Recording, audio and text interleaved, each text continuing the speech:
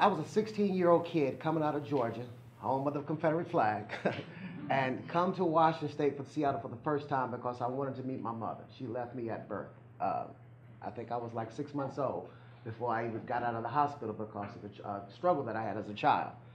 I grew up in a foster family, wondering who my parents were the entire time. I just knew that the adopted family that I lived in was not the one that brought me into this world. And I found her at 16. She come to Seattle. She was in Seattle. Get on a bus, scared to fly at the time, Greyhound, come all the way to Seattle, and I've lived right up the street here from Seattle U on 18th and Union. Was here for a year. Enrolled in Roosevelt, even though they didn't let me go to Garfield, which is 3 blocks away, but still I go to Roosevelt bus in. In 1 year, I was accused of being involved as a second party to a murder that I didn't commit. And several people pointed the finger at me, said they saw me help commit it, who at the time was granted immunity in exchange for their testimony. And the entire time, don't know nothing about it, didn't see it, wasn't a part of it, kept saying it over and over again. But because I was a kid that's outside of this city that no one knew, they felt it was okay to point the finger at me. I was convicted and sentenced to life without the possibility of parole and no release at 18 years old. I go into the prison system. At that point, everybody's saying the same thing. Nobody wanted to hear it. Nobody wanted to talk about it. I filed appeal after appeal after appeal after appeal. Go all the way up to the Supreme Court. For years, kept shooting me down. Not on the nature of the crime, but on a procedural error that said that your 1-year time limit has failed. Even went as far after my 18th year to say, had your trial been held today, you could not be convicted because the evidence used against you was considered invalid. However, you still failed to prove that you had again granted exception to the 1-year time limit. My 21st year, decided to apply for clemency. Never been done before, didn't believe it, didn't think it could happen. I knew about the Willie Horton case. I knew about all of this. No governor is going to grant an opportunity for a black man coming into prison. This was my whole mindset. I held a hearing, 2006, June 5th. Unanimous board, unanimous 5-0 recommended me clemency. First time ever. Unanimous for life without the possibility of parole. 8 months later, I get a letter in the mail from the governor. I regret to inform you that we decided to go against your decision. Then all of a sudden, about 3 months later, I'm sitting in my jail cell, reading the newspaper, Seattle Times. It was the only way I was able to keep up with what was going on in the world. And I see the headline that reads, "Faulty Evidence Dooms Murder Conviction." I look down at a picture, Conjure Glover, kid that I've known years ago, just left me several years ago in the prison. So I said, wait a minute, let me read this case, because usually when they stack up inside the prison, the guards say get rid of it because it's a fire hazard. So some of it I read through real fast so I can get to the parts. But just happened to be sitting in my cell. I'm already hurt by all of this fighting and to get shot down over and over again, which I thought was the final cause. As I'm reading this case, I'm looking at the discussion of what's going on between the prosecutor, and the reason why they're dropping the case is because that the eyewitness in that case was a known liar. And the reason he was a known liar is because of he lied against a man back 23 years ago, said everything but my name. And the person that extracted that information was Collective Vet of a case that she had been working on all along, that she knew this guy was a liar. That ultimately was the one that allowed us to then go back to the governor and say, can you hear me now? And on April 9th, 2009, I was the first man in the history of Washington State to ever walk out of the prison after being sentenced to die in there. Thank you.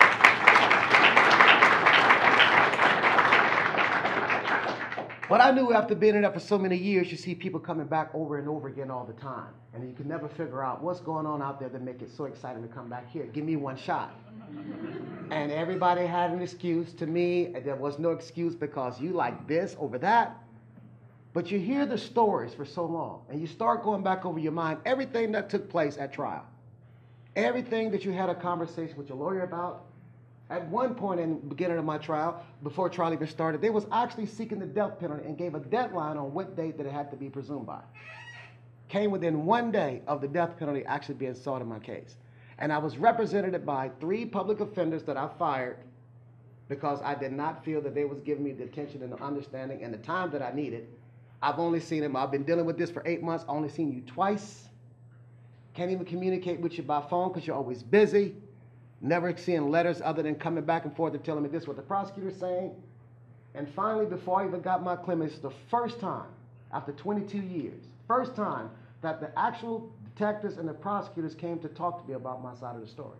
22 years it took. And when they finally come into the prison to see me, I asked, you must have took the long route to get here. Because there's no way that you really investigated this case without even coming to talk to me first and even get my side of the story.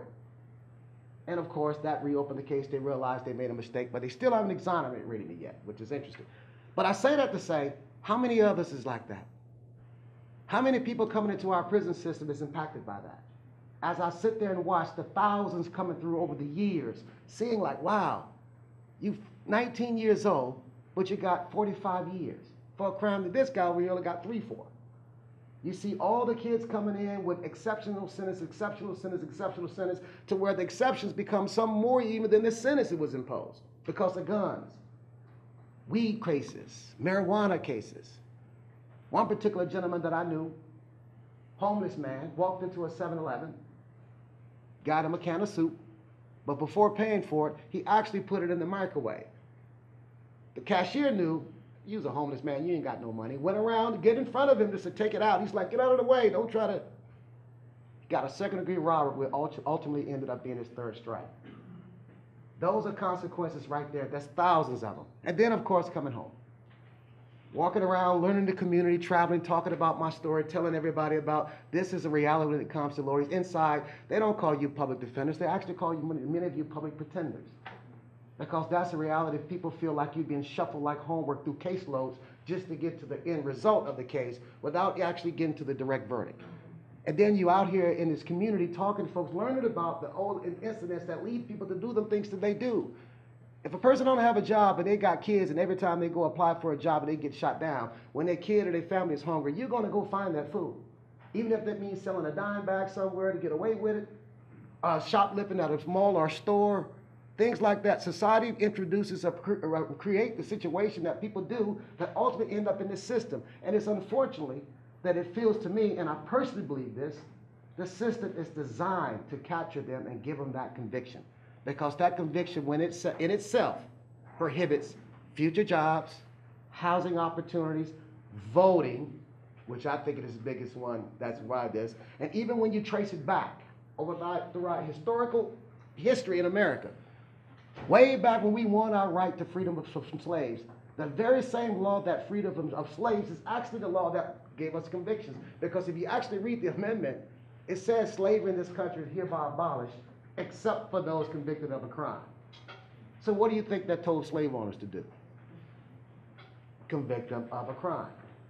This is the criminal justice system designed to perpetuate these laws and now for people to get these convictions that ultimately lead for them to be filled up in our prison system. So it's no coincidence to me that our prison system is just as equivalent as our slave system was back 400 years ago. That's no coincidence to me. But then you look at the system and the laws and you wonder, who's at fault? How do we fix it? What can empower us as a people? Because as you've seen recently, and I'm just not saying how old folks are, but just over the last year, you've seen that there is really no difference between a racist cop's gun and a judge's gavel. Let me say that again.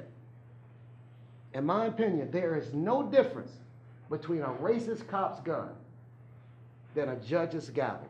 Both are designed to take your life by any cause. And some people feel it's probably better by the racist cop's gun than a judge's gavel because at least he or she don't have to sit there for the rest of their life for some crimes that only measure something small.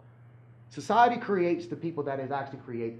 And poverty is a key factor, most important factor in my opinion, because when people are poor and you can't afford things, you're going to get exactly what you can afford. Whether it be if you're poor, you get poor representation. That's just the way it seems. When you're poor, you can't afford nothing, you don't have anybody to believe in you. You don't have any of the tangible things to help you show that I'm this kind of a person, I'm good, trust me, believe in me. And the lawyer relationship is the one thing that I think is the broken piece, because had you had a chance to know me like you're almost capable of being known, then you would have understood the situation about my life. You working on me as a lawyer, you should have known that I've only been in Washington for a year. If you was my lawyer for over a year, you should have known why I came here, what situation I was in. You would have even known what school I went to. You would have known my story, my life, before you went into that courtroom to represent me. You would have known the kind of things that I do as a hobby, what I like to do, what our values are. Not just someone that you see and think, okay, this is a person going to lie, so I'm not going to trust him off the top anyway, so anything he say to me, I'm not going to believe, but be quiet, I got you in court. Your Honor, he pleads guilty. I think about Mr. Wingate, the golf club man that I went to battle over, because this is a man that got pulled over because he was actually, for those of you, I'm sure you know, that actually for carrying a golf club as his cane. And we fought this long before it was in the news because we believed in this 70-year-old man who used to always be down in the community, always telling us, respect law enforcement, respect law enforcement. Mr. Wingate, respect law, with his golf club. They took his golf club before any of you even knew about it, took him to court, put him in a paddy wagon, which is in a van that broke a lot of people's hearts, and actually got a conviction before the tape came out 8 months later. Then everybody questioned this officer, but they forgot about, so how did he actually get a conviction? What court system allowed this man to get a conviction when 8 months later the video comes out and you realize that it was a lie, but then how did he get through a court system that allowed that to take place? Of course, when the tape came out, they hurried up and got rid of the conviction, but for me, how did he get it in the first place? Did anybody even bother the fact that this is a 70-year-old man that actually was a veteran at war, that fought in 2 wars for us, never been convicted or in charge at any time before? The same man that's out there in the community telling these young kids to stop doing all of this stuff because this is how you end up in jail, and yet he get a conviction for walking down the street, walking while black. In fact, I even told the media, I said the next time they have the U.S. Open, I'm going to tell Tiger Woods you can't carry that golf club because that's now classified as a weapon in Seattle. And that's a real threat, the language. It's not a golf club when it came to the eyes of the court, it was a weapon. Those are key languages that we lose sight of when we feel like in a community that's impacted by poverty and race. Because to me, race is the single biggest factor in all of this. In fact, it's so huge that we're afraid to even admit it when we see it. Like Charleston. We won't even admit as a society that was a race-motivated killing, massacre. We won't even put the hate crime on it. We won't even call it terrorist when it impacts my community. When you walk out here in the community, you travel throughout the local neighborhoods and meet all the young black kids that you see and talk, all you got to do is look around and you probably see 3 or 4 cars of police. It's almost feeling like you're in a Shark Tank. And the first mistake, whether you walk on the side of the road, whether you cross this crosswalk, ain't even cross the street yet, jaywalking, just for be able to have the immediate contact with this person, just to harass them, hoping they explode so they can arrest them. This is a reality. Living under those pressures in a community in poverty, surrounded by police every day, talking about why this is their neighborhood, not ours.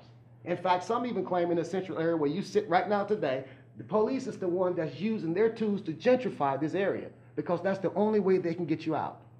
Create that kind of consistent harassment over and over again to make families say, I need to move away from here, which is insistently what they're trying to do.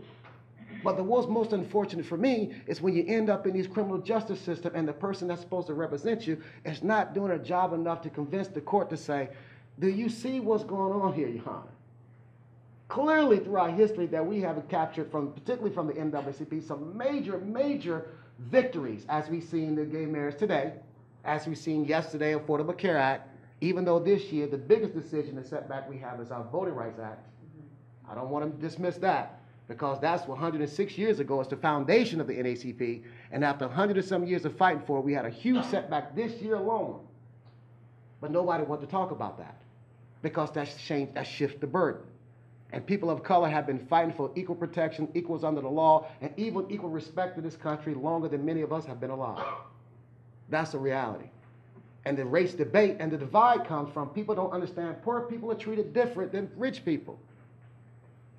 Challenging issues, particularly in this Seattle High School just not even 3 months ago, that said any child that transfers from one school to the next in a year, even the basketball star, you cannot participate in that sport for the remainder of the year if your whole family moves. But the people of poverty think, I might have to move because my job changed me. Or I might can't afford to live in this house anymore because pretty soon you ain't going to be able to afford to live in Seattle, so I got to move further away. And so then now this kid cannot participate in sports, and that's the sole reliance on scholarships, opportunities, and everything else for this family. To have to fight that because the people in Bellevue is not impacted by it, who actually is the one that introduced it.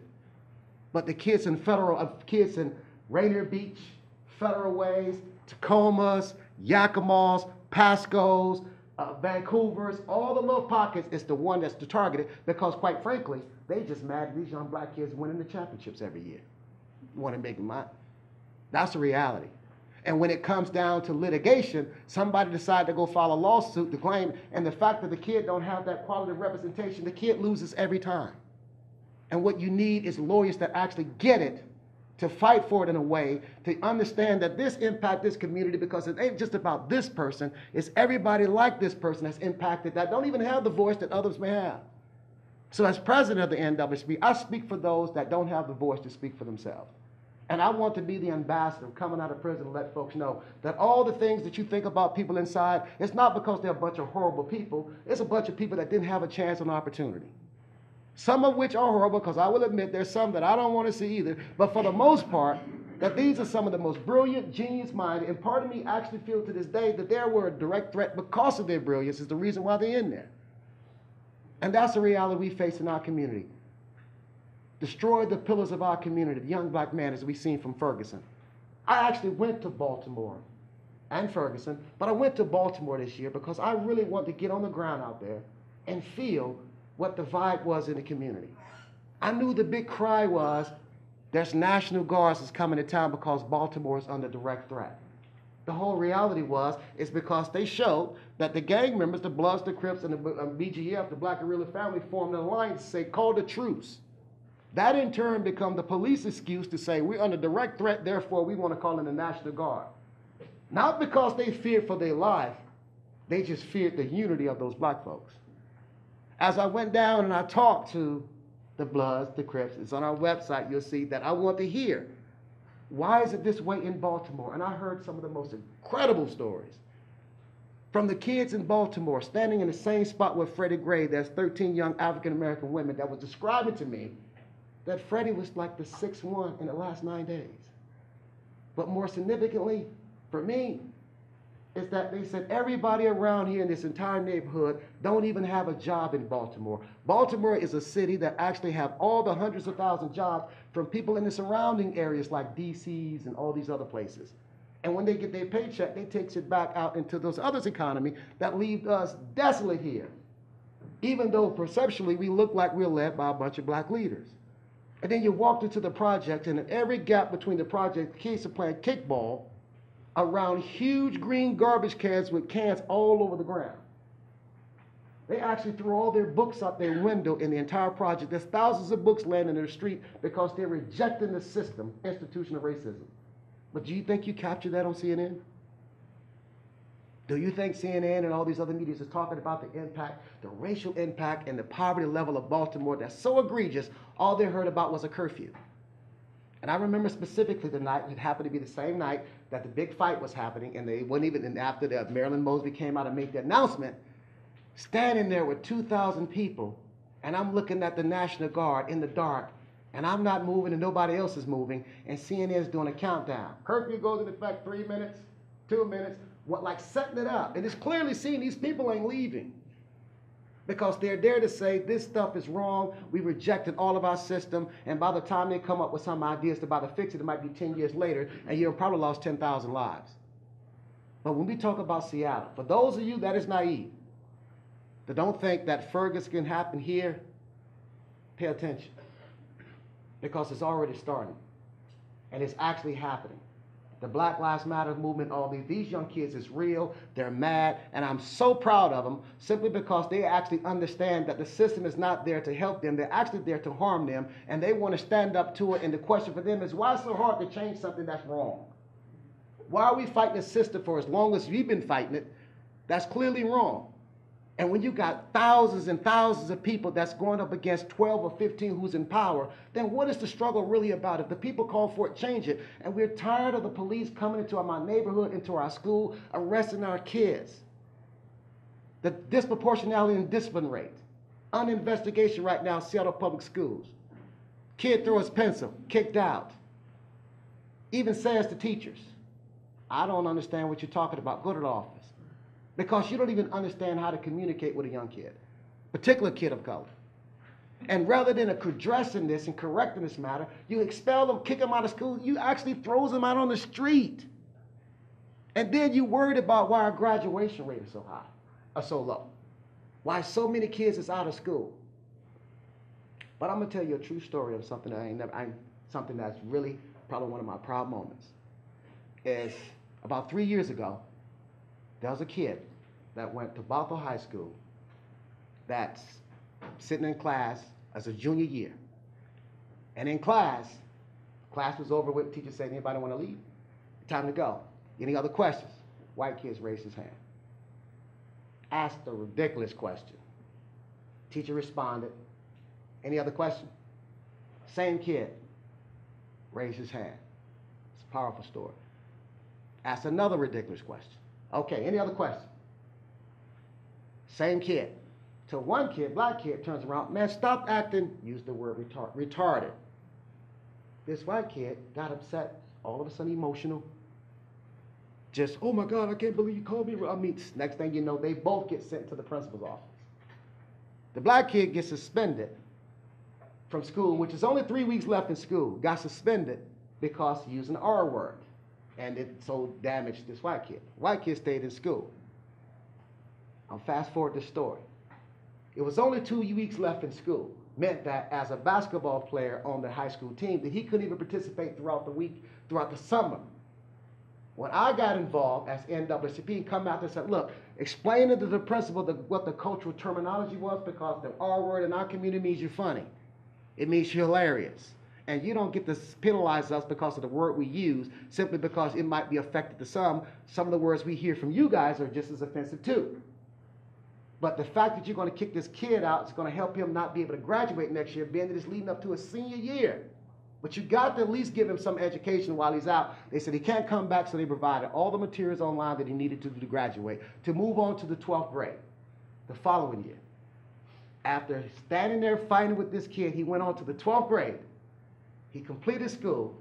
He was actually went to the University of UCLA basketball as a star. He won the state championship here in Bothell, and he went on to UCLA, played 1 year. He got drafted number 11 for the NBA, and just this year, 2015, he was the actual dunk contest champion. That kid, Zach Levine. Now imagine if somebody didn't actually go there to fight for him. Imagine if somebody didn't stand up to say, time out, wait a minute. Just another kid lost in the system. And had somebody not stand there. Now, although he did when he got drafted, he called me that night because he did the stupidest thing again, because as soon as he got drafted number 11, the first thing he screamed out, F me. And media went crazy on it because they was like, that means he's rejecting Minnesota. Called me. I said, man, didn't you learn anything from the R word? But it just shows that what happens when people really care about other people and think about what is right and how to know more. The only reason I was invested with it because this kid happened to be closer to the kid that I raised. Had I not known that, I probably would not have defended or represented him. And then my kid come back and tell me about it. I was like, no, I took this kid on vacations with me.